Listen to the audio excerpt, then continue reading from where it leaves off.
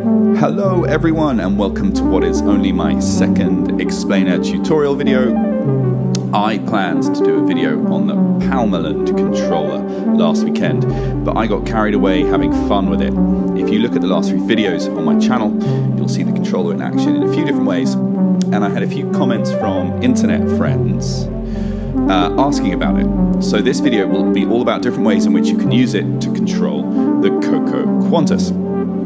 So what have I got? I've got a cup of tea, I've got a cocoa, I've got a Palmelund controller, I've got some effects, I've got a lot of banana cables, and we're ready to go. But first, I'm going to do the div kit thing and play some samples of what's coming up later in the video.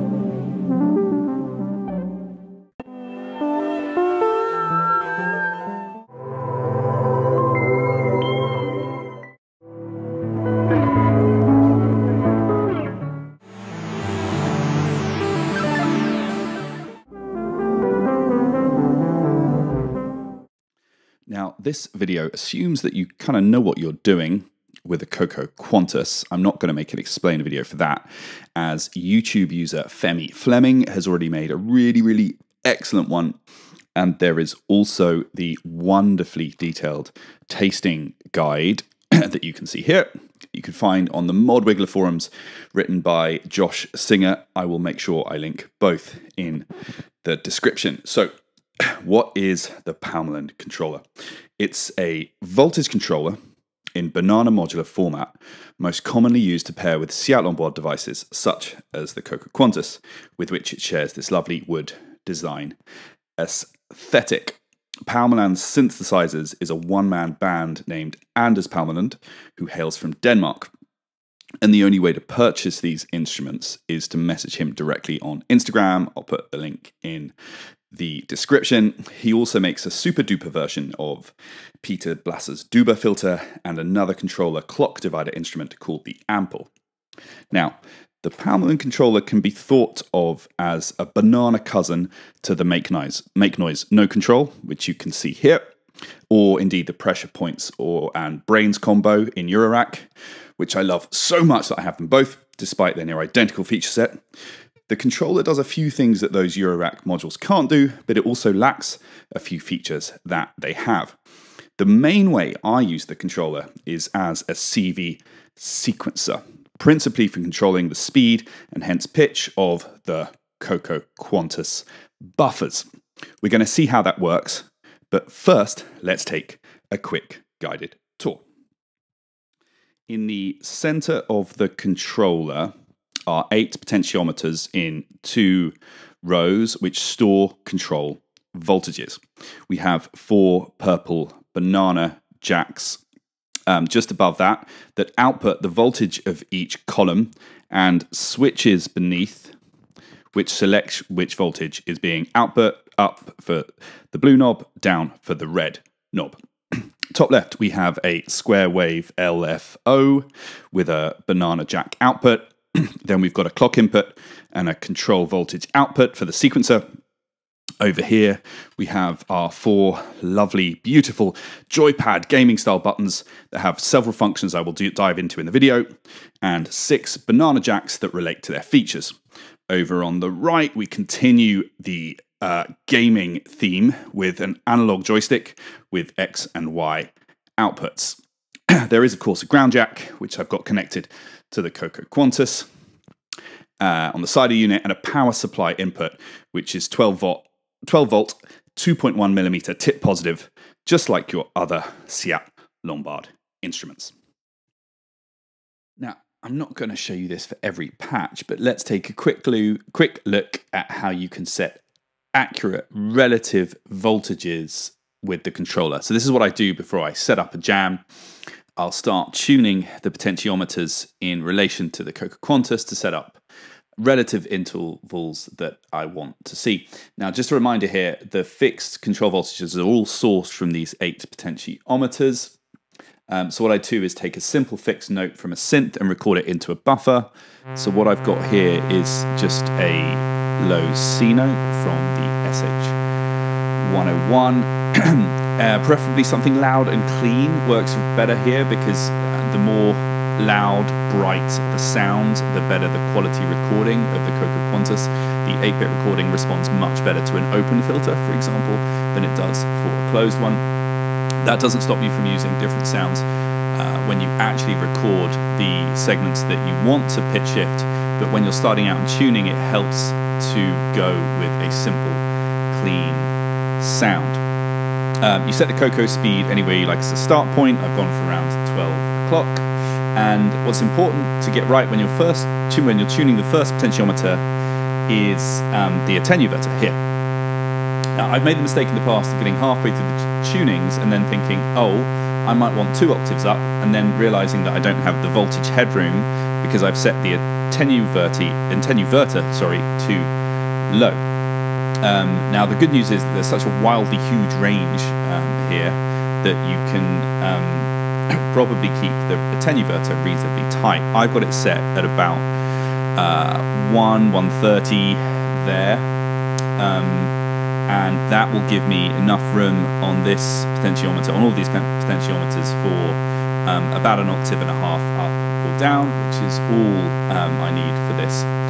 And so now what I do is I'm going to connect the blue potentiometer here, because I've got the switch in up position, and you can see that that does not change in value because I've got that set to be no change in voltage. But if I go down there, you can see an octave below, and you can also see that hopefully on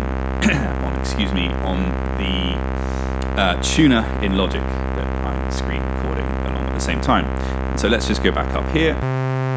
Here comes the tuning bit. So that's set to an octave below. Say I want to set this one to an octave above. Let's start to go. Up we go.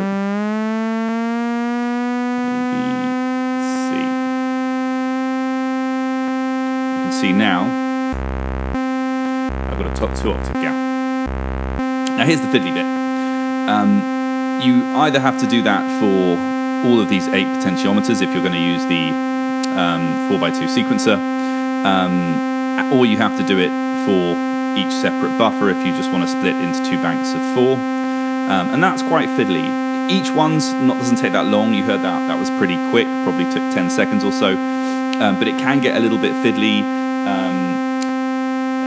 Let's just do this one for now. You can imagine me doing the others. If you have the attenuverter set quite low, this makes tuning much easier than it does on the Coco itself, because you get far more physical distance between the notes and the octaves, and these potentiometers are fairly robust and stiff compared to the looser ones on the Coco itself. There we go, we have an octave.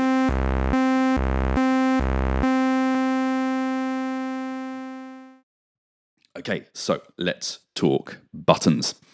If you watch some of the folks on YouTube who use a Cocoquantus, such as the excellent 2-round robins, Luca Longobardi, or even Heinbach, you'll notice that they use small pieces of masking tape around the speed potentiometer, and sometimes even on the attenuator as well, and that's so that they can quickly find what is an octave up or an octave down from their start point. Now, with something like the Make Noise Morphogene on Eurorack, you have helpful color changes on the pitch control that denote octave up and down, but on Coco you have to do it by sight, hence the masking tape, or by ear. Now, controller to the rescue. With controller, we can use fixed control voltages coming from the controller into the pitch CV. And then we can switch between octaves. And so the blue jack here represents the top row of poties, and that's going into the left-hand side of the Coco, where I've got a small loop that I made from the organelle that you can hear there. That's at the original pitch.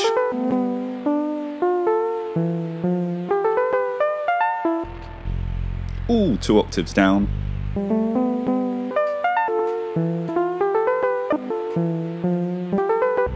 You can hear it there at the various pitches. Let's turn that down, and then in the right-hand side, I've got a different loop that I recorded from the organelle. That's being fed, the pitch of which is being changed from this red output, which represents the red for potentiometers here, Again, the buttons correspond left to right. 1 octave down, 1 octave up, and back to the middle. Okay, so now if we turn both up,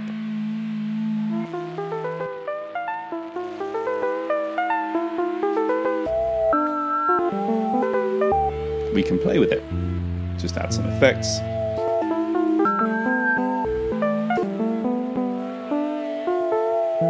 And there we go. Now,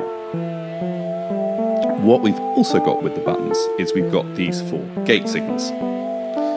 If I hold down the blue button, you get a gate on signal out of that blue output, which I've put here into the flip output of the left-hand side. And now you can hear that buffer going backwards. When I release, it goes forwards again. I'm going to do the same thing with the red and the right-hand side.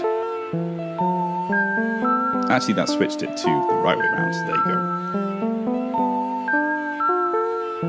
Things can get a little confusing with the color coding on the Palmelund controller, and my only advice there is to use it a lot and you get used to it. But these 4 jacks, as I said, also output a gate signal every time you hit a button.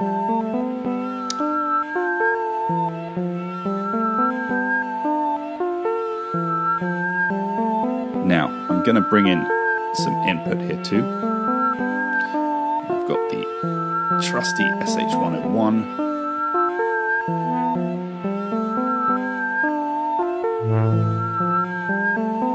With a little slow sequence there. Just give that a little bit more release.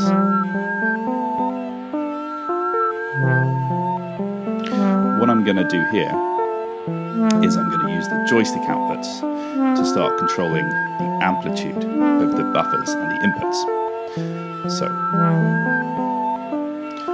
put the output there, one of them into positive, one of them into negative. And I'm going to do the same on the left-hand side.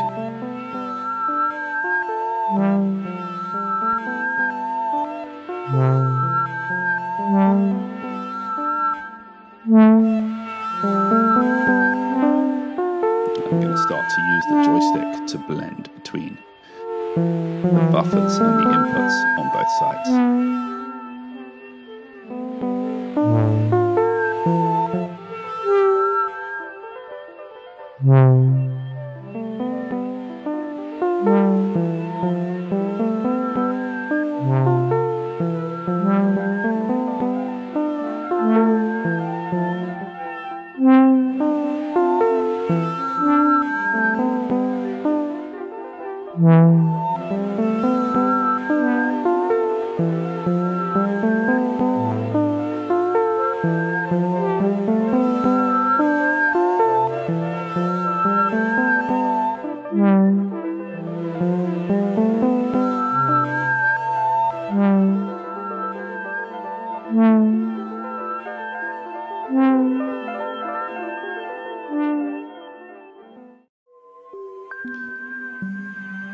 Okay, next up, secret mode. And so I've now loaded something different into the Coco buffers, but I have the same octave up, octave down settings on the controller. But this time I'm going to use the secret mode mini sequencer, which cycles through the 4 columns and also sequences the gate outputs on the jacks too. Now, to activate secret mode, you hold down all 4 buttons until that button starts flashing. Secret mode is now active. Now, while holding down the red button, you tap a little sequence on the others, and then you get this little gate sequence going here, you can see.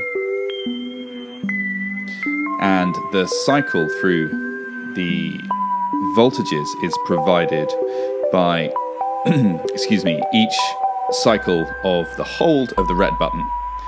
I kind of didn't describe that right. Let me try it again. So, you can sequence the gates while holding down the red button.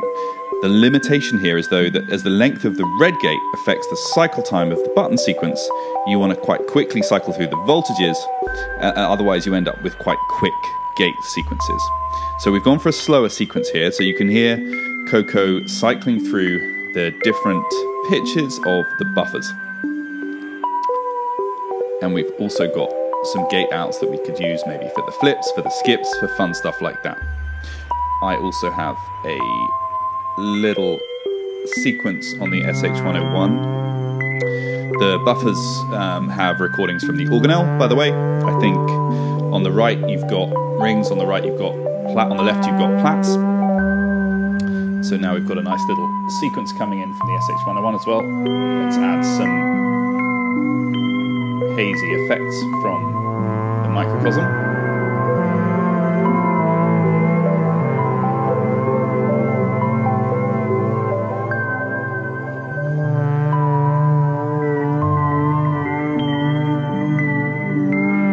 And then we can take our gates and have some fun with them as well.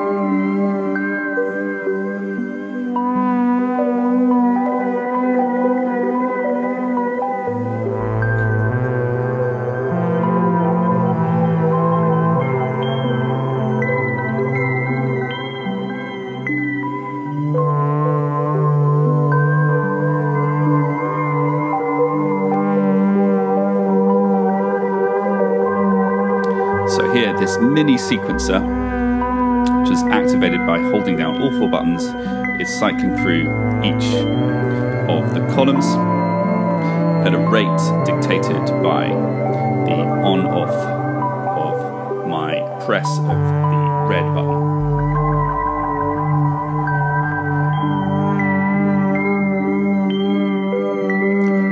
Helpful here if we had some LED feedback on the cycle here. That only happens with the main sequencer, which I'll go into a bit later.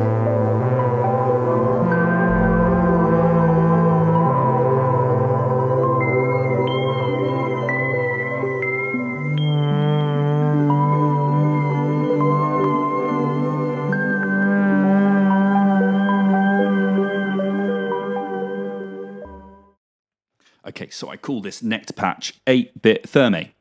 One of my absolute favourite guitar pedals is the Chase Bliss Thermae. There it is. When I used to play guitar through my old delay pedals, one of my favourite things to do with bucket brigade delays was to spin the time knob to create crazy feedback swells that would go up and up in pitch. Thermae harnessed this idea and took analog bucket brigades and added digital control to them so that you can accurately octave up and down your buffer, creating wild octave delay effects. Now we can do that with a combination of Coco and controller. So I've got the same octave sequence, well, a similar octave sequence set up. Actually, this time I'm coming out of just the red knobs, and I've got a bloop loaded and ready to go on the Chase Bliss blooper. So let's play that.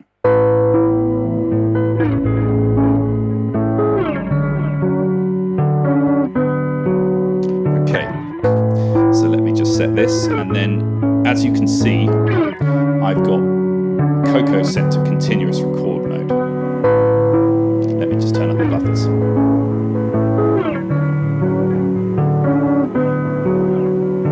That's just a nice 8-bit delay line. However, when I use the buttons, and let's start with octave up,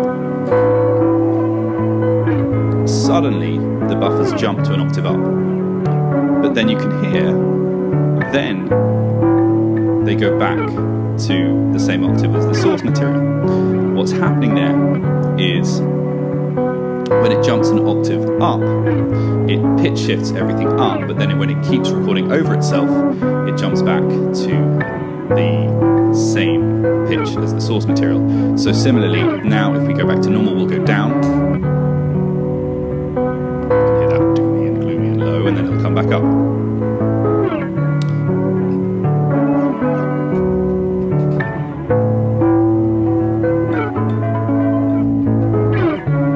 Fun with the buttons. So let's turn that into a sequence. Hold 4 buttons down. Wait for the flashing. Now I want to make this a nice slow one because I want to move through the different pitches quite slowly. I'm gonna just hit some gates in case I need them.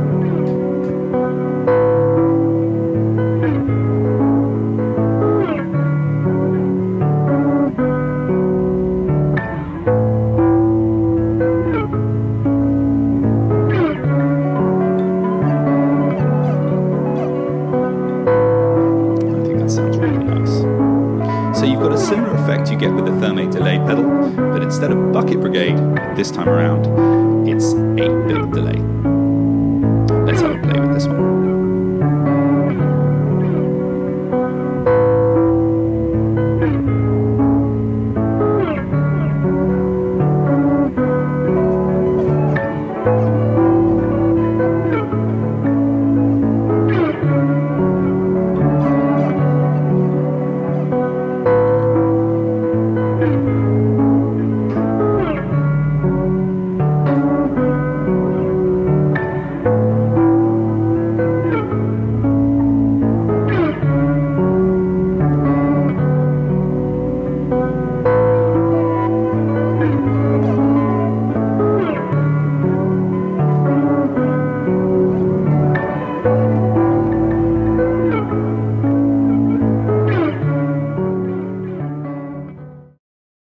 So this patch I came about accidentally while recording and forgetting that I had the button sequence engaged on the controller. So what I'm going to do here is I'm going to recreate that by playing the buttons, which remember are causing octave shifts up and down on the buffers. Is play the buttons at the same time as the buffer is recording, so that when the buffer comes to play back, the speed changes are loaded into the buffer. It sounds pretty wild, so let's take a look and listen. I've got a sequence from the SH-101 coming in.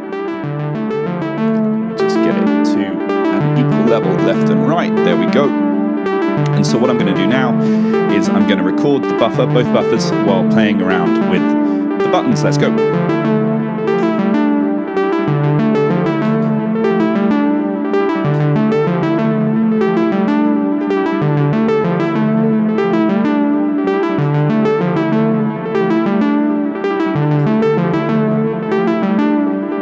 Okay, so that's recorded in. Let's have a listen and see what it sounds like.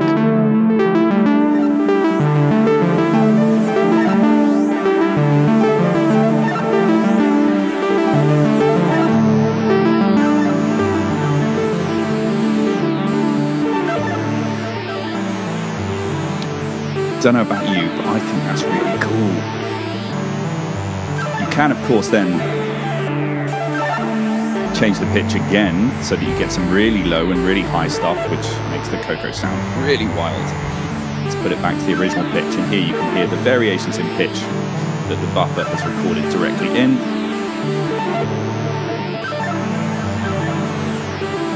Very weird, very cool.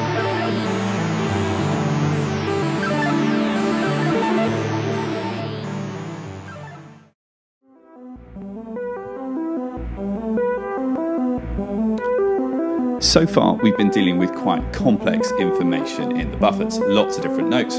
We can, however, put single notes in the buffers, as I've done here. Let me just stop the sequence.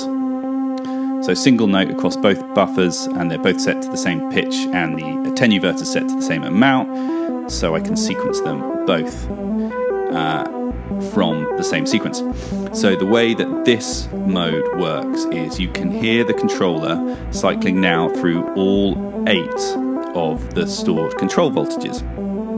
The sequencer needs a clock, which comes from this onboard square wave output here that you can tweak up to audio rate modulation. That's fun to hear. We'll have a little bit of that in a second. And so let's just speed things up a bit. And at fast rates, you get this pretty cool sounding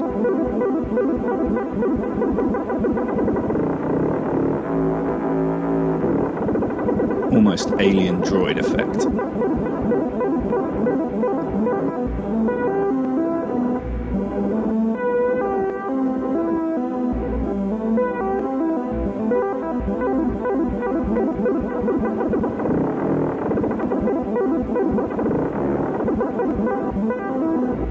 Fun stuff. Now, what the hell is Pamela's new workout, Eurorack Imposter, doing in this patch? Well, nothing yet, but I am going to unplug the clock out from the controller, and I'm going to replace it with a clock signal from Pam's. Now, Pamela's new workout has a clock going out to the Meng Qi format jumbler, which converts your Eurorack signal to banana. It's also got a ground jack, important to sync up to your Coco and to your controller.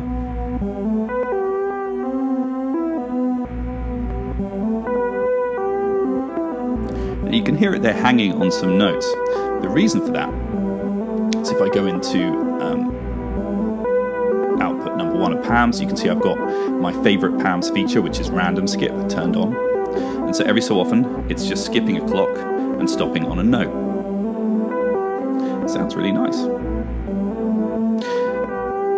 Now, something extra to that, I've also got another Eurorack out into my clock in of my SH-101, so I can double up this line with a sequence from that as well.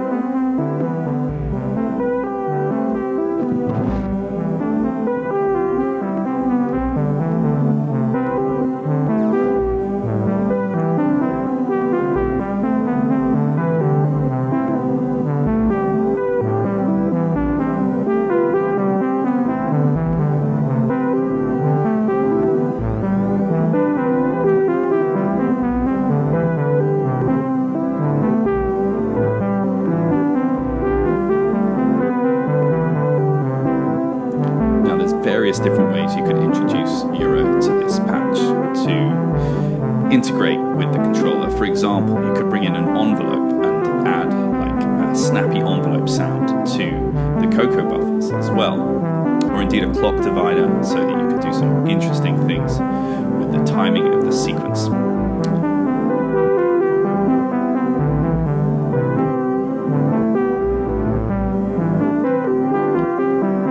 So in conclusion then, a couple of things about the Palmelund controller. So I use the Cocoquantus on just about everything. It's pretty much my favourite piece of gear. I'll often use it just for texture, but the controller has really opened it up for me in many ways I never thought it would. It's also a lovely looking piece of kit. It looks great next to your Ciat-Lonbarde gear, excuse me. And the build quality is excellent. My only gripe on mine is that the joystick is fairly loose. Perhaps it's meant to be that way.